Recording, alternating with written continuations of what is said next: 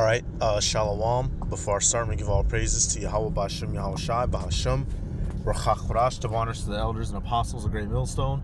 Peace, blessings, and salutations to all elect Achim, Agwathim, learning and teaching in truth and sincerity. All right, this is going to be another video.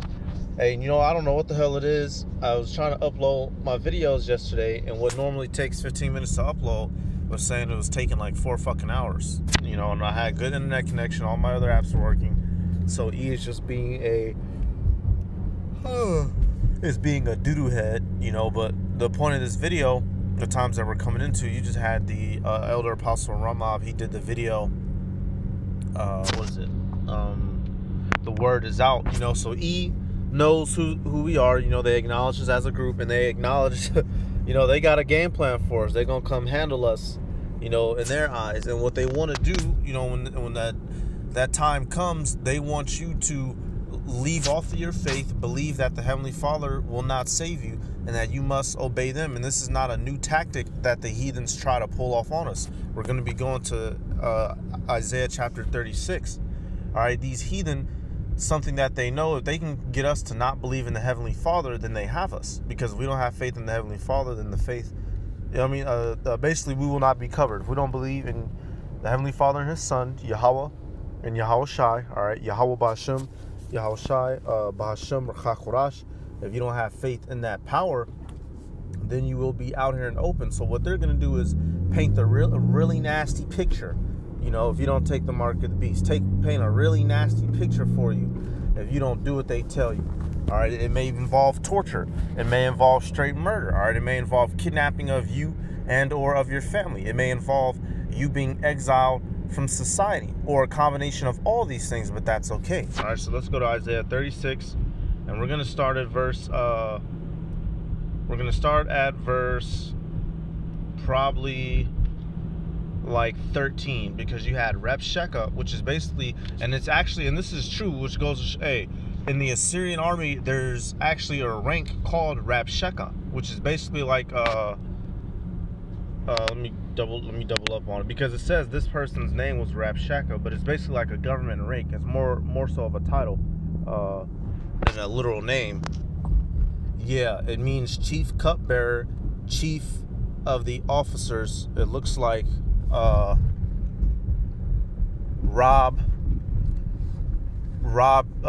Shakwa. All right, it looks like, yep, Rob Shakwa. All right. And so basically this is a a Babylonian official, basically a chief, higher up in the army, and this rank still actually exists. When you go look up this word on Google, all right, it tells you that there's people in this rank. It's basically a rank. So just further proof that the Bible is real. Because this word still exists today. But we're gonna go to Isaiah 36. We're gonna start at verse 13. It says, Then Rabshakeh stood and cried with a loud voice in the Jews' language, and said, Hear ye the words of the great king, the king of Assyria. Thus saith the king, Let not Hezekiah deceive you, for he shall not be able to deliver you. Neither let Hezekiah make you trust in the Lord, saying, He will surely deliver us. This city shall not be delivered into the hand of the king of Assyria. All right. What did he just say to them? He just told them to blaspheme and not believe the Lord. He said, don't let Hezekiah, your king, convince you that the Lord is going to deliver you out of our hands, us the Assyrians. The Lord ain't going to deliver you. Y'all are going to die if you don't do what we say. All right, and that's the spirit that Esau's going to come in. Esau's going to be, man, he might, that's, Project Blue Beam, he might get introduced, big white Jesus in the sky. You can't let that shake your faith.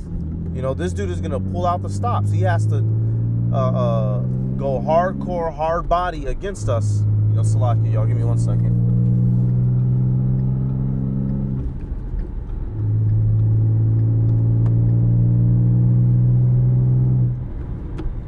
All right, this dude is going to have to go hardcore, hard body against us to try to get us to denounce our faith. And a statement like this is blasphemy, nigga. This is blasphemy, dog. To tell us, oh, don't y'all, man, the Lord not going to save y'all. The Lord didn't save these other people that believed in these other gods. That's the spirit that he was coming in. Verse 16. It says, Hearken not to Hezekiah, for thus saith the king of Assyria, Make an agreement with me by a present, and come out to me. And eat ye every one of his vine and every one of his fig tree, and drink ye every one the waters of his own cistern. So he said, look, if y'all make an agreement with us, you'll be good. We ain't gonna come kill you. Just do what we tell you. All right. Jump down to verse 18. It says, beware lest Hezekiah persuade you, saying, the Lord will deliver us. Hath any of the gods of the nations delivered his hand out of the hand of the king of Assyria? Where are the gods of Hamath and Arphad? Where are the gods of Seraphim and Saravaim? And have they delivered Samaria out of my hand? Who are they among all the gods of the lands that have delivered their land out of my hand? And the Lord, that the Lord should deliver Jerusalem out of my hand. That's blasphemy. The guy, the messenger, he said, look, the heathens' gods didn't save them. What make you think your God is going to save you in this land when us, the Assyrians, come up against you? And Esau's going to come in that same spirit. Hey, matter of fact, it tells you, Esau might just start talking shit. Oh, man, we put you mother effers in slavery. We didn't beat down everybody, all these other nations. We got everybody under our system. What you dumb niggas that some of y'all didn't even finish high school, what y'all think y'all gonna do? They're gonna be talking straight grimy shit to us. All right, let's get this. All right, now this is the mindset of Esau Edom. Back then it was the Assyrians. But now today Esau Edom, he's the modern day Assyrian rolling over us. We're gonna go to Isaiah 10. Let me see. 10 and 13, it says, for he said, by the strength of my hand have I done it, and by my wisdom, for I am prudent. I have removed the bounds of the people, and I have robbed their treasures, and I put down the inhabitants like a valiant man. So this man thinks that he was the one doing it. All right, but come to find out, he's just an axe in the hand that is being used by the Heavenly Father. So this man is going to be boasting of himself, boasting of the fact that he is in control of life and death, by way of his mark of the beast. If you don't take it, matter of fact, let's get that. Let's go get that out of Revelation. They're going to be telling people, if you don't take this mark, we will kill you. We don't give a fuck what you believe. Even to the point to where their own people, they're not going to care if you're a white Edomite Christian. If you don't partake in the system, they're going to threaten you to the death. Revelation 13 and 15. And he had power to give life unto the image of the beast, that the image of the beast should both speak and cause that as many as would not worship the image of the beast should be killed. All right. So they're going to tell you, look, if you don't get down with this system, we will kill you. So what must they do? They must influence you to no longer believe in Yahawah, bahasham, Yahawashi, to give up your faith and to convert and be and be as one of them. Otherwise, die. And you have to be okay with the fact that if you have to die, then you have to die. We cannot apostatize. All right, Romans chapter 8. There ain't nothing in all of existence that's going to separate the elect from the 1/3. That's going to separate the elect in 1/3 from Yahawah, bahasham, Yahawashi. Let's get another example, just to prove the point that these heathens know that if we sin and go off, all right, and if they can disrupt our covenant with the Heavenly Father, if they can make us do adverse against the Heavenly Father, then that's when we are up in the open and in the air. Then they can control us. All right, this is going to be Judith 5 and 20. All right, you had Achior, which it says he was an Ammonite. Judith 5 and 20 says, now therefore, my Lord and Governor, if there be any error against this people. He was basically telling Holofernes, who was one of the generals of Nebuchadnezzar's army. All right, the captain, actually, I believe, second in command. It says, now therefore, my Lord and Governor, if there be any error against this people, and they sin against their God, let us consider that this shall be their ruin, and let us go up, and we shall overcome them. So these heathens know that they have to throw off our faith, which is what Reb Sheka was trying to do, y'all. Don't let these MFers throw you out off your square. We cannot let them get us off our pivot. All right, like in basketball, all right, you come off that pivot foot, that's a fucking foul. You gotta hand off the ball, and we can't let them get us like that. We cannot let these motherfuckers, boy, if you got to pivot if you ever watch certain plays, nigga spin on that foot for a whole damn 5 seconds, keep switching damn positions so he can either shoot or get the ball off to one of his teammates. And that's how it is. We got to keep it. Hey, we can't come off our spot. Verse 21, it says, but if there be no iniquity in their nation, let my Lord now pass by. At least their Lord defend them, and their God be for them, and we become a reproach before all the world. And this is something that the heathens understood. If we're doing upright, then you can't touch us. But if we're going off, then you can do whatever you want to us. And Esau knows that. That's why he has us in this world of perpetual sin, eating abominations, wearing mixed fabric, damn near building house upon house, having us live so close to these heathen to where we're integrated, all right, getting in with, strange wife, taking on the customs of the heathens and whatnot. They've set this plan up very well. So they're, in their little minds, they think they're just going to try to overthrow us. All right, verse 22, it says, and when Achior had finished these sayings, all the people shouted round about the tent and murmured, and the chief of Holofernes and all they that dwelt by the seaside and Moab spake that they should kill him. So Achior, what he spoke was true. And it tells you the other men, the other heathens, they didn't even want to hear that. The fact that we can't overcome them, oh man, fuck that. We gonna kill this dude for even saying something like that. So basically these Edomites, these MFers that come up against us, they're gonna only be in the spirit of, if we don't listen to them, they're gonna straight kill us. And if anybody says anything different, they're gonna get killed too. All right, they're not even going to listen to the reason of their own people. All right, say, for instance, if you have a group of soldiers, they come across, a little Israelite family hiding out. If 9 out of 10 of those soldiers wants to kill that family, and that one soldier says, no, man, y'all, man, they just leave them alone. All 9 of them dudes going to turn and put rounds on that dude and then take out the Jake. All right, so they're going to be in the spirit of killing and destroying us. All right, but hey, if you take heed unto them, that's not going to make you safe either. And there's a whole host of chapters that tell you that. I believe one of them, Isaiah 28, all right, thinking you made a covenant and an agreement with hell, but you're going to get destroyed, all right. And then Rabshakeh, all right, these that chief cupbearer, he wants you to make an agreement in today's time, and we cannot make an agreement with hell, all right, with death and hell. We can't do that, all right. We cannot make a confederacy to all them to whom this people shall say confederacy. All right, that's Isaiah 8:12. All right, let me get another scripture.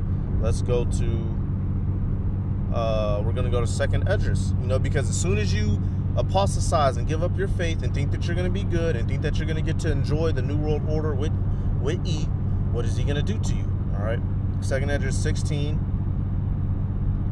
and I'm going to start at, where's that? Yep, 2nd Esdras 16 and 69. We're gonna go to Salaki, y'all. I'm on the road.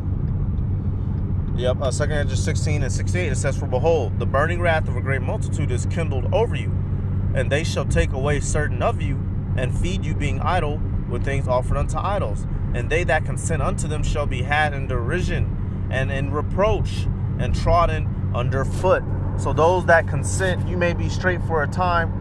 You may convert for a time, abandon, the wicked of our people. They going to think they're going to be straight. And then what?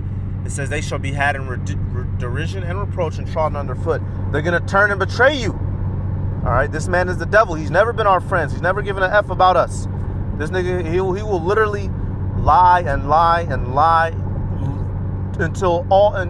just lie until nothing. He'll just lie. There is no until anything.